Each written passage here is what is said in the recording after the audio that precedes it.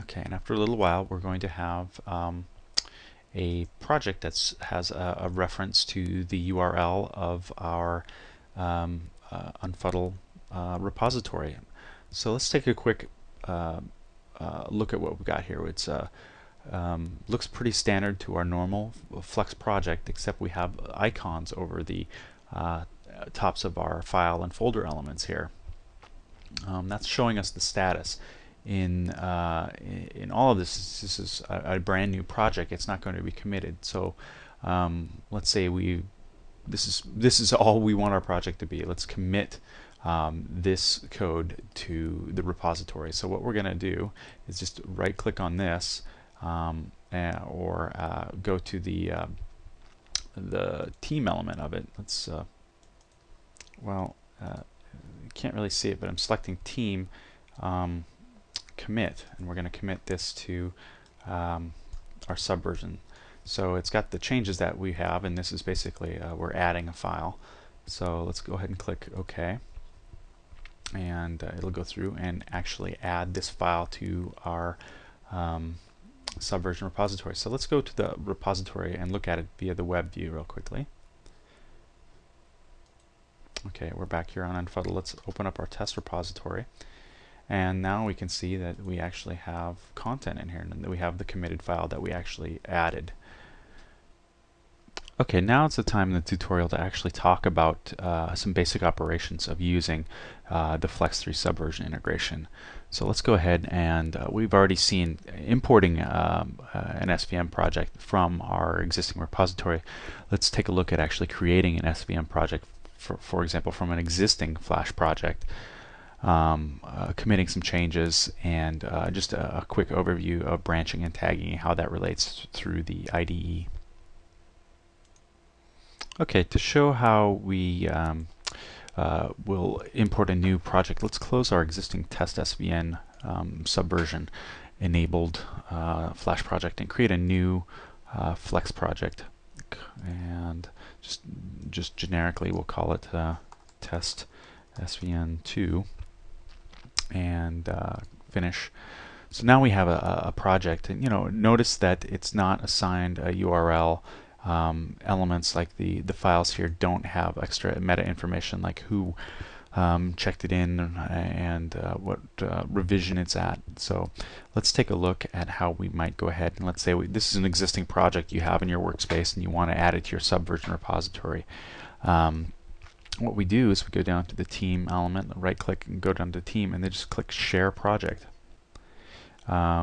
CVS comes built in with Eclipse, but we want to select Subversion, the SVN, and then this existing repository location that we have is fine. If you've got several or whatever, you would select the appropriate one from here, and then you can use the project name since it's unique.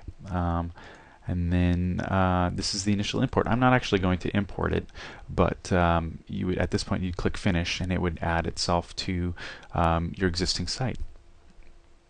But let's just cancel out of this and move on to we'll use our existing test SVN project.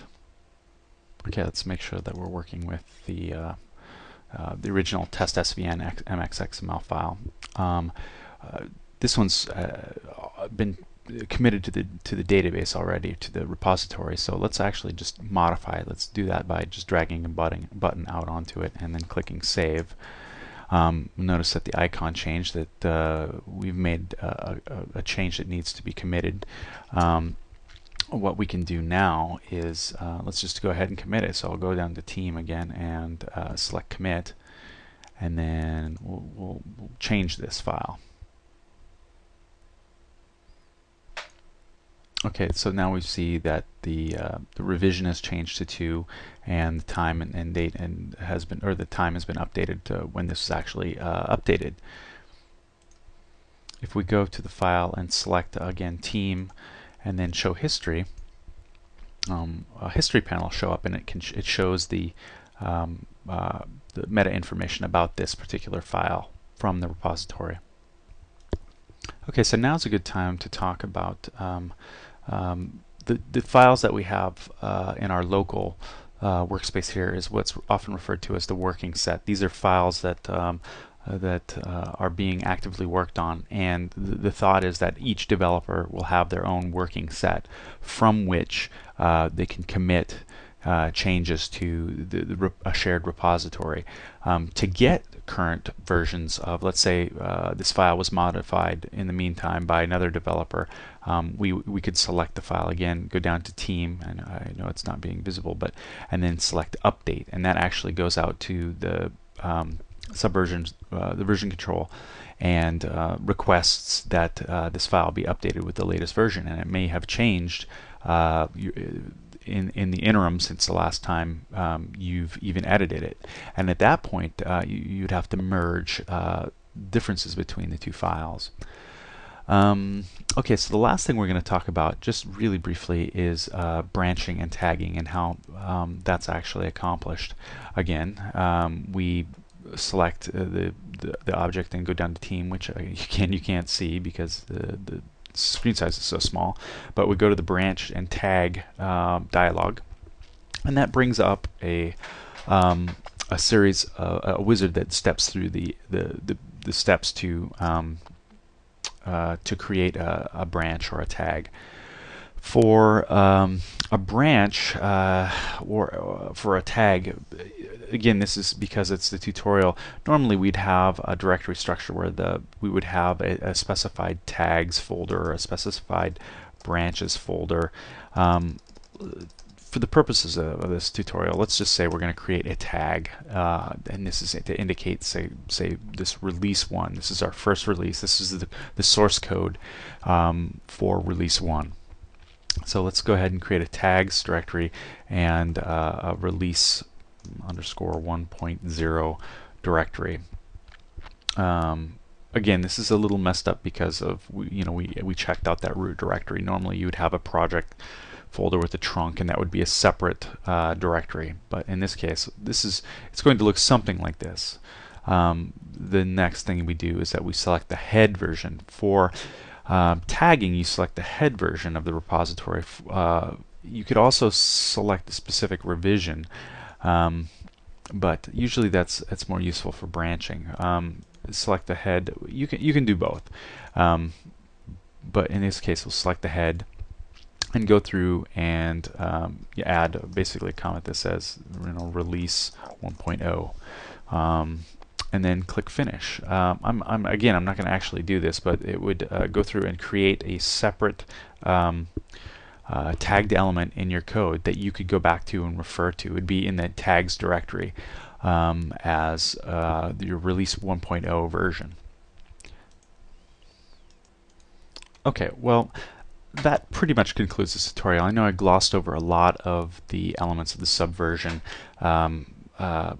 innards and what you can do with it, but this is basically just a tutorial to get you up and running and get you to a point where you have a running